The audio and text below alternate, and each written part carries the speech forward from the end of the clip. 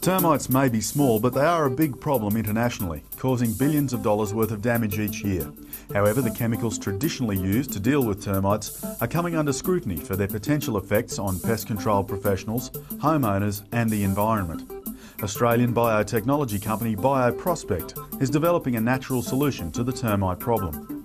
Using a compound derived from the oil of the native Australian tree species Eremophila michelii, or false sandalwood.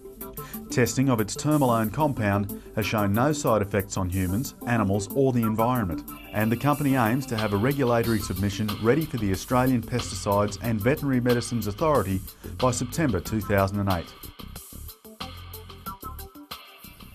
In the last video I talked about moving out of pure research and development and going into pre-commercialisation work. Well, over the last 6 months we've achieved that. In particular, we've reached some very good milestones with our toxicity work, both mammalian toxicity and environmental tox. The work to date has shown very good results and we're very happy with that. Some examples of the key milestones that we've met over the past 3 to 4 months have been our bioassays. The work's been done with the CSIRO Timber Biosciences Group and the University of Western Sydney. The results showed that our product meets and in some cases exceeds the industry standard, particularly with timber treatment. So this was an exciting result to achieve. We'll be moving into co-formulation work with a suitable fungicide, which will allow us time to get into the field to do full-scale field studies. We'll also start our manufacturing study very soon, and this will allow us the opportunity to look at manufacturing systems, extraction systems, harvesting, and most importantly, we will establish the cost of the raw material. BioProspect is already working with farmers in southwest Queensland to secure supplies of Eremophila michelii. The tree grows in a belt from northwestern New South Wales through southwest Queensland and covers around 10% of Queensland's land area. For farmers like Duncan Banks, Eremophila michelii has the potential to become a new income stream. Well, we've been learning recently about getting different income streams off your property, and that's where this project looks like it'll fit in. That, you know, if you can get a system so that you're not only making money out of sheep and cattle or dryland farming, but you've got another stream that comes in at times that you can pick up a bit of extra income out of the timber that's growing on your property. At the same time, you're not affecting what you're doing. In fact, you might even be improving your production off your core business of sheep or cattle. That's where the project's going to fit in well, I think, in this area. This is a good sample simply because it's multi-stemmed. There's very high oil yield in trees like this. This was first cleared back in the late 60s, early 70s, and this is an example of the regrowth you get from the tree. Extracting the unique eremophilone oil for the production of Termilone requires logs to be chipped to an appropriate size prior to steam distillation. The oil extraction process has taken place in conjunction with researchers at Southern Cross University in Lismore.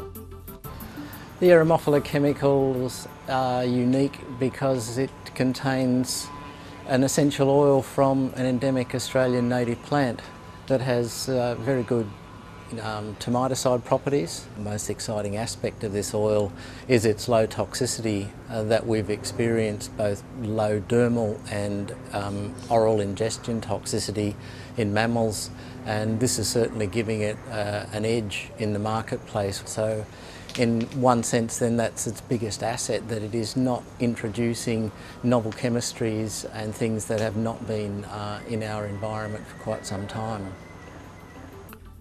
Extensive testing at the University of Western Sydney and the CSIRO's Timber Biosciences division in Melbourne has corroborated evidence of Termilone's minimal toxicity and proven its efficacy in termite control.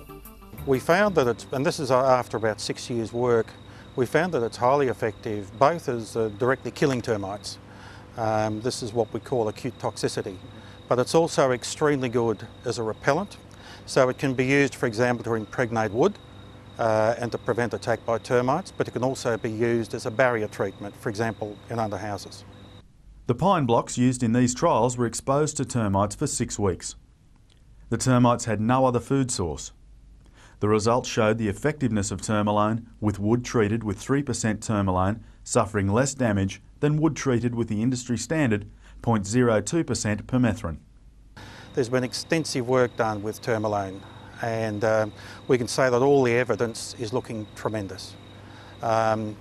We're not finding any significant mammalian toxicity at all, and there's been a lot of work done undertaken with what we call ecotoxicology, that is looking at its impact on, for example, fish, daphnia and other creatures in the soil.